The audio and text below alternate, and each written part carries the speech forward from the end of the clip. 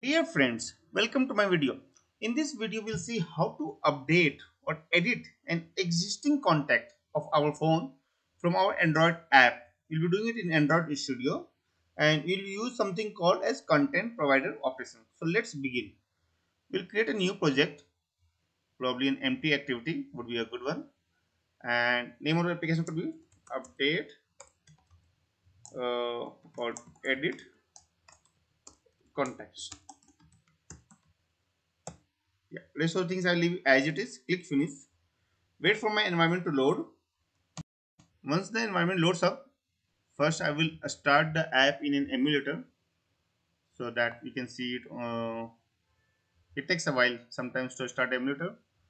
In parallel, I'll also do the coding, and first and foremost thing what I'll do is I'll make sure that I have all the privileges. The privilege which we need for this app is to write in the context. So that's what I'm defining in the manifest file.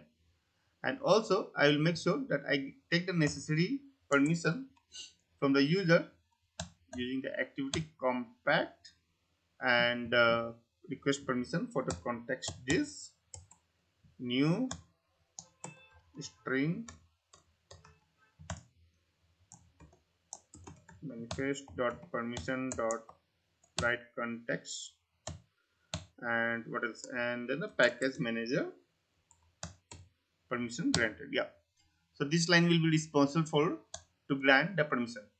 Now I'll go to the layout, and in the layout what we will do is we will create two edit box. Probably I don't think I'll need this text view, and I'll need to edit text, which is basically one is plain text where we can enter the name of the context, the display name of the context which we want to modify. So we'll give the constraints to it. We can probably reduce the id.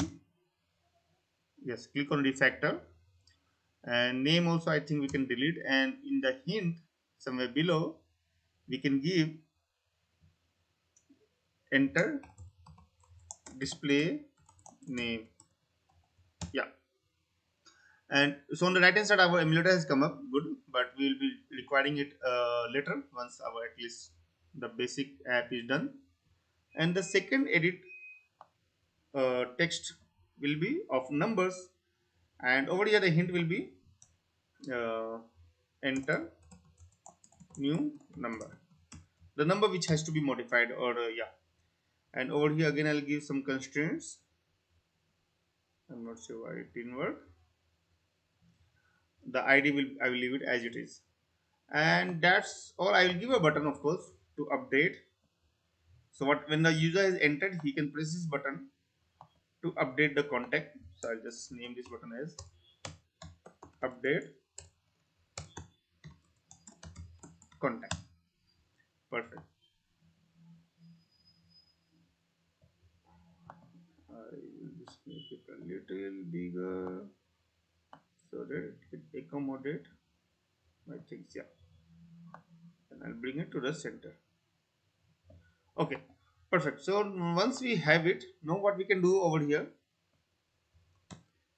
we can go back to our Java code, and first I'll create a public method, public void button update contact. This is a part where most of our major part of our code will come, the demo which I want to show. I'll go back to the layout and quickly associate this method to this button using the on click attribute, which is somewhere down below. Perfect. I think I can shift everything towards a bit further up so it looks good. And also in the Java code I'll create two class variables. One will be Java edit text and edit text name, and the other will be edit text number, and I'll associate with the write widget using find view by id r dot id dot, I think this was edit text. Yeah, only edit text. And the other one, which is the number, find view by id r dot id dot edit text number. So once we have our variables, so these variables will be responsible or we'll get the data from these variables. Now in the main button on click method, we'll start our actual code. So first and foremost, I'll create an array list of type content provider operation, and this name I can give is content provider operations array list or whatever, and this will be equal to, of course, new array list. I think I can make it somewhere like this, and in this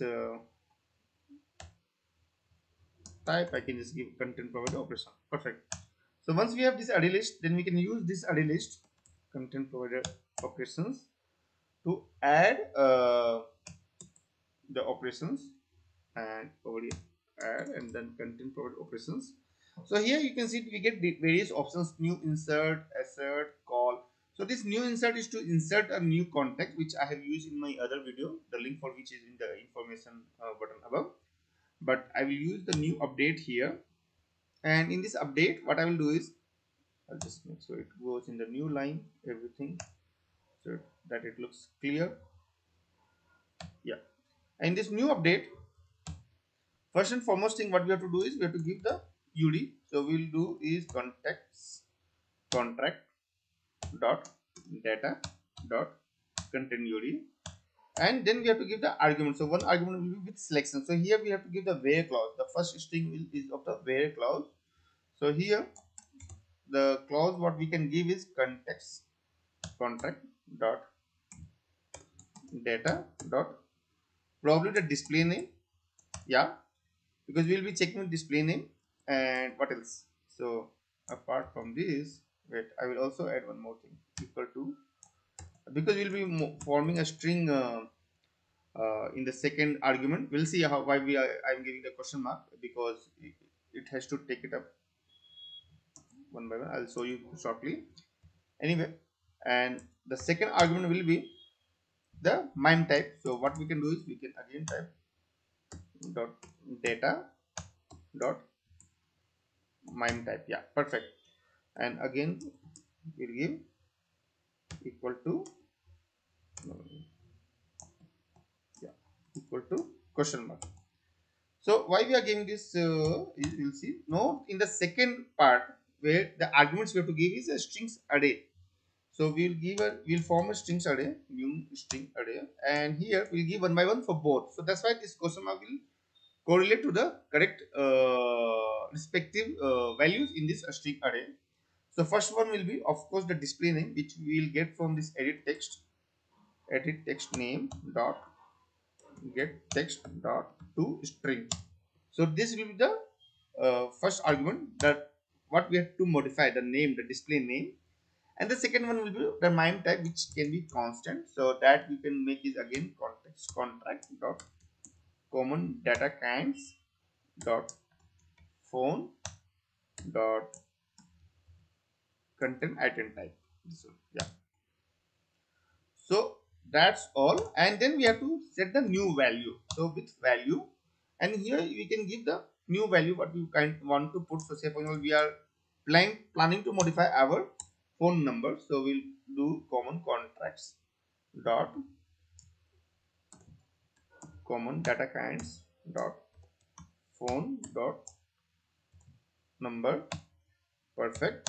And what will be the value? Value will get again from this edit text, no, not from name, sorry, it will be from number dot get text dot to string. Please note here number has also to be passed as string format. Apart from this, we can also, what we can do is, I'm just showing one more example, use case of this. We can also change the type of the phone. So say for example here, let me complete phone dot, say for example type, phone type, and we can change, say for example initially it was work type, then we can change it to something called mobile type. So context contract common data kinds dot phone dot, and here's, yeah, that's what I was saying, whether it's a type is work, mobile, or even type of home. I think that there will be various options. So let me type type underscore, and these are the options which you get: work, mobile, assistant, or home, or fax, and blah blah.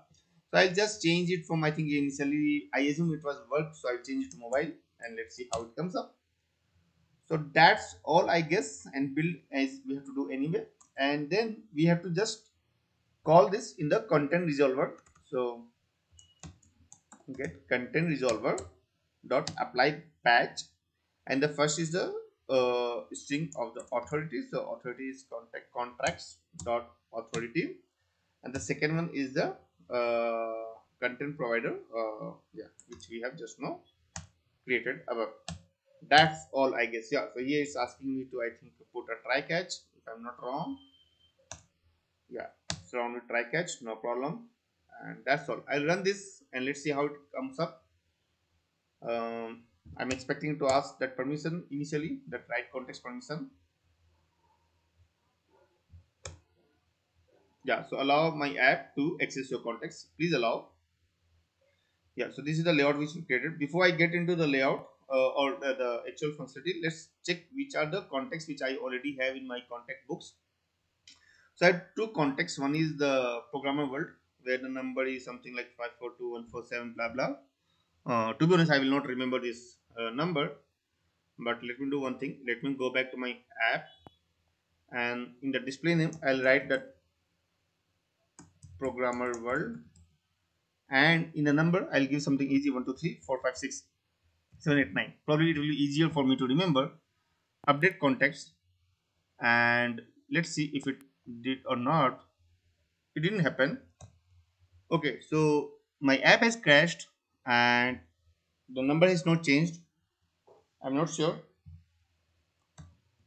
about the issue.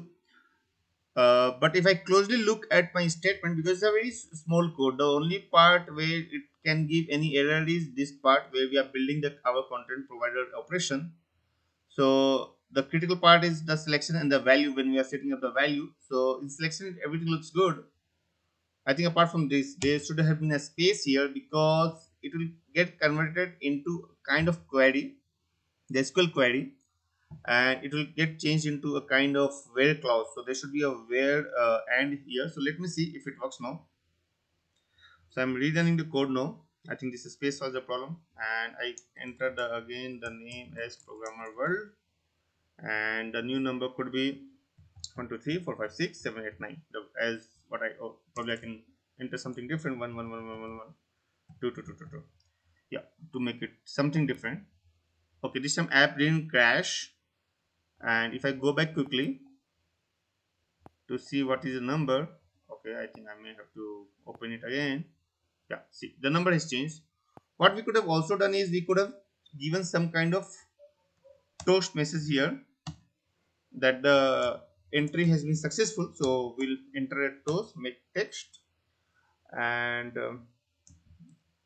sorry about that, and the context will be of course the present, and then the character sequence could be, I can keep a very simple character sequence which is like success update successful, contact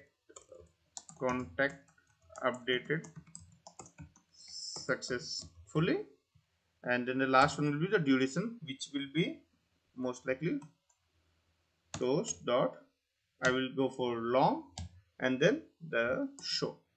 Yeah, so this will also display whether it's successful or or not, because if this line is done, line number 54, then I think it's successful and we can safely assume and we can print this for the user. So we have done with programmer world. Next we'll do is with programmer world channel. So here also some random number is there, 741 blah blah. I'll change it to some other number. So I'll rerun the code and see how it comes up. So I'll programmer world channel. A spelling should be correct because this will match with the display name over there as a very display name. Okay, here probably I'll give some other number, 98. Okay, I'll give 99887766. It's a bit easier to remember. And once I click update contact, I'm expecting if everything is fine, this message should be displayed here as a toast somewhere over here. Contact updated successfully. This was my expectations. So line number 55 is working. And now let me go back to my phone book and see whether the context is really updated or not. Perfect. So I can see the number is updated. So that's all. It's so simple. Similarly, we can update other details also, like apart from the phone number, we can also display email ID or other things which if we are storing that.